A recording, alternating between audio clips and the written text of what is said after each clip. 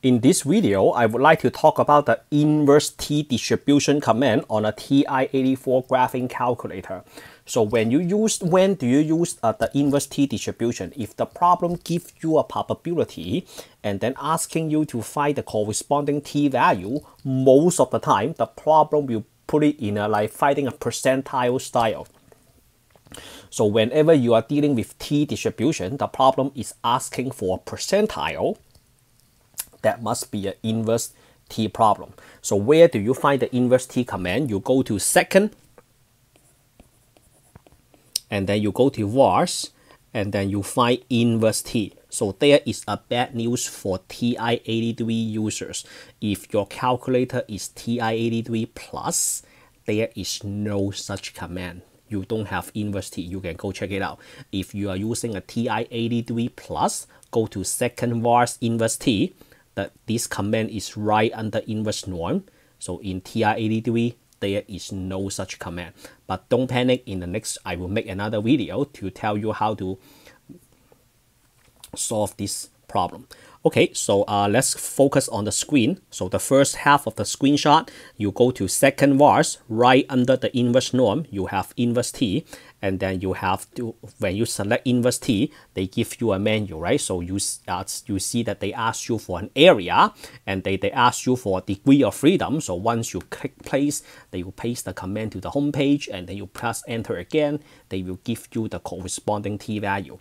For the older calculator, if you select inverse T, they will just put the entire inverse T command on the home screen. So in those type of calculator, you have to memorize this calculator command. So for the new one, they walk you through this. The old one, you have to memorize the command. So the command is you input the area and the degree of freedom. And one more thing that I have to remind you, just like the inverse norm, what the area that you put in there, they assume that the area is on the left side. All right, they assume it's on the left side. So is that a negative T or positive T? You have to draw a picture and then make your own decision.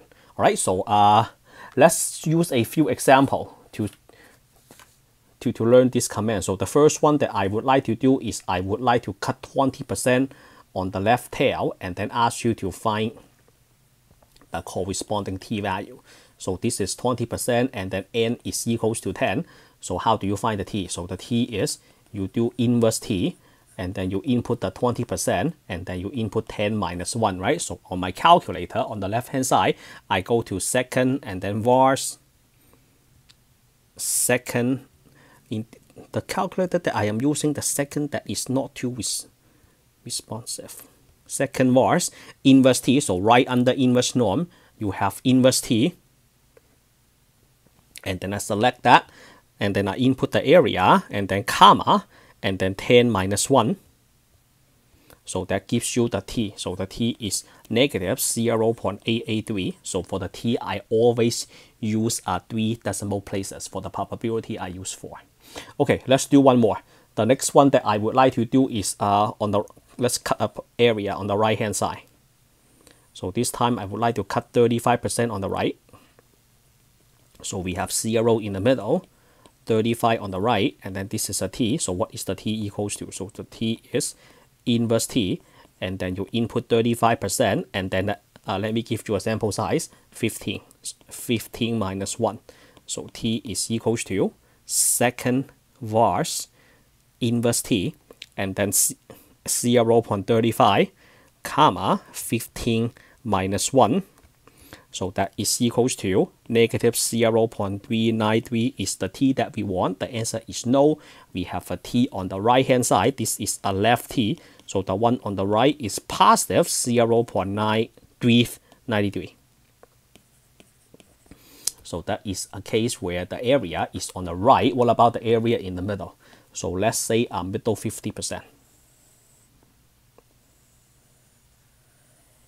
So we have 50% right in the middle, and then I have a T1 and then I have a T2. So using this 50% is not enough. So other than this 50%, I still have 50% left, right? Half on the left, half on the right. So this is a 25% on the left and then 25% on the right. So the sum, the total area under the T curve is 100%. So this one, the T1, that will be an inverse T you input the 25%, and then the sample size, let me give you a sample size, 30, and then 30 minus 1. So T1 is second VARS inverse T, 0.25, comma, 30 minus 1.